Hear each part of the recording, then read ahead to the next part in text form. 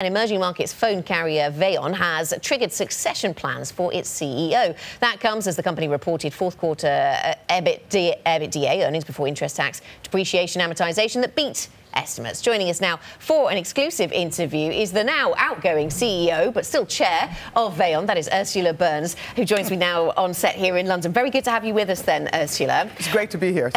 You were brought in 2017 by Russian billionaire backer Mikhail Friedman to bolster the company's corporate governance. And the fact that you're stepping away as CEO, do you feel that a lot of progress has been made in that area? What's triggering this at this point? Well, it's always great to make changes when you have positive results. So first of all, the fourth quarter and full year results are strong, and we can build on that success going forward. I was brought in as chairman originally, and it was not only for corporate governance, but it was also for kind of overlooking and seeing operational excellence. If you recall, at that time, we had a monitor in the company, and we were under a deferred prosecution agreement. All of that has been cleaned up and done. We've successfully gotten through that. We've stabilized the business across all 10 of our markets. And so it's a good time. It's a good time to move on. And do you feel then that the business, the valuation that the market attaches to the business better reflects your expectations for growth in emerging markets? I mean, we'll talk about coronavirus and the threat to emerging markets from that. But do you feel that the valuation story that the market is buying into around emerging markets, is it on the right track? I think it's getting on the right track. We are still, in my opinion, severely undervalued. We have a growth story and a performance story that has been shown in 2019, and particularly in the fourth quarter, that still requires a little bit more of a valuation kick. But I'm willing to wait a little bit. You know, we'll just keep plugging along, keep doing. You know, I learned early you have to say what you're going to do and then do it, and eventually you become a boring company. That's my goal, to become a boring company. Say what we're going to do and do it. Boring, not always so bad. Matt, jump in here. Yeah, well, first of all, I want to say, Ursula, it's fantastic to have you on the program. I've been following you since you were running Xerox, and you're still obviously on the board of a number of companies in the major companies in the telecoms industry, which you're focused on right now. What do you think about the effects of the coronavirus? I mean, how does that affect an industry like yours? We just had, for example, the Mobile World Congress in Barcelona either postponed or completely canceled because of this. So it's definitely, it definitely is in the news. Yeah, anything that impacts global growth is not good for business. We prefer to have buoyant markets everywhere. Even though for the 10 markets that we do business in, the coronavirus still has not had a really significant direct effect. And I don't believe that it will have one if it's managed by the health organizations around the world well. The services that we provide will not be directly impacted. We do get a lot of our kit from Chinese suppliers, and we have to be careful about that from a supply chain perspective. But like I said, if it impacts global growth, it kind of puts a damper on everything around the world, and I'm hoping that we can get this out of under control pretty quickly. In terms of the supply chain, I mean, network equipment, a lot of it obviously comes from China. I think China is the biggest maker in the world of mobile phones themselves. How much of a supply chain problem has this caused from your vantage point? For us, and I think for the telecom industry in general, but for Veon specifically, nothing yet. Not a lot of impact yet. The way that we actually deploy the kit that we get, the technology that we get, doesn't really require a significant amount of global travel from China to my markets. It does require some, but it is very specialized and easily planned and well planned, so we can actually get in front of this a little bit. But like I said, I don't think that the world has really dealt with something like this if it goes to full scale. So I can't really project what's going to really happen here. But our markets are so far not really that significantly impacted. So far. So we'll watch to see how that goes. And let me talk to you about some of your other markets. I mean, Russia, watching the coronavirus outbreak, not all that far from its borders, just like many other countries. What are the steps that you're taking to address weakness in the Russian part of the business? Yeah, we have, some challenges in Russia. It's 50% of our business, and it has to go well. And 2019 was a year of what I call understanding, stabilizing, and preparing for and investing for growth.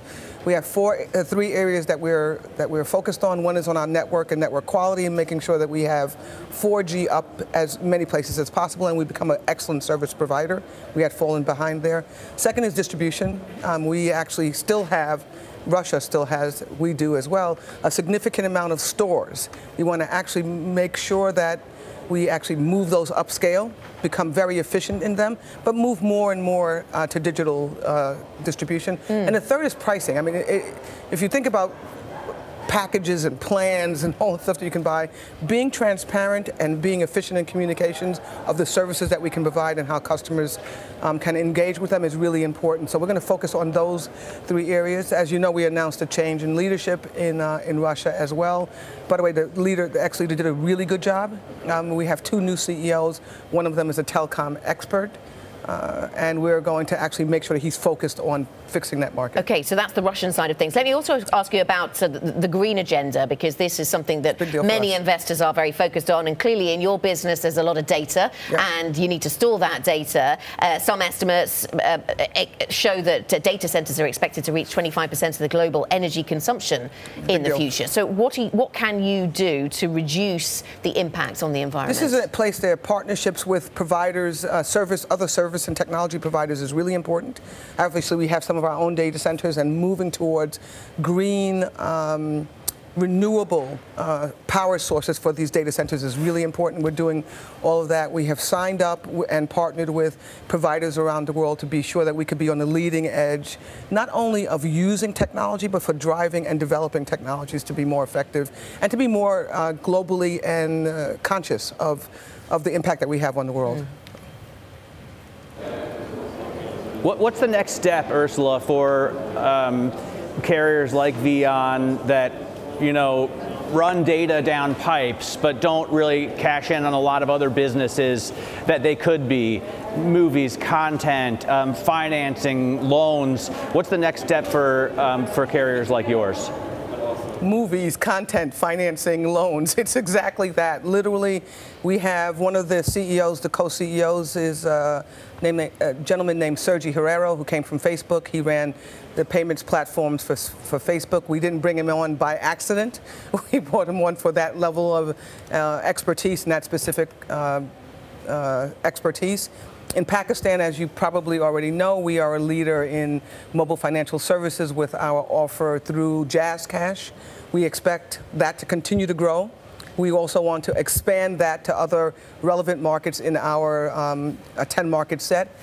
Content services, big data services, all types of services that can wrap around this pipe that you describe is really important for us. We're investing for us, and that's part of our base strategy. That's part of the value proposition that we want more and more investors to understand, and we're going to make them smart on that, on how we're participating, and hopefully that'll move the value up, the valuation of the company up as well.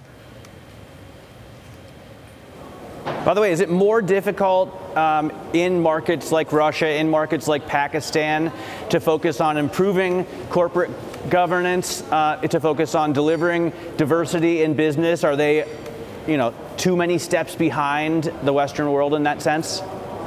I don't think that they're too many steps behind.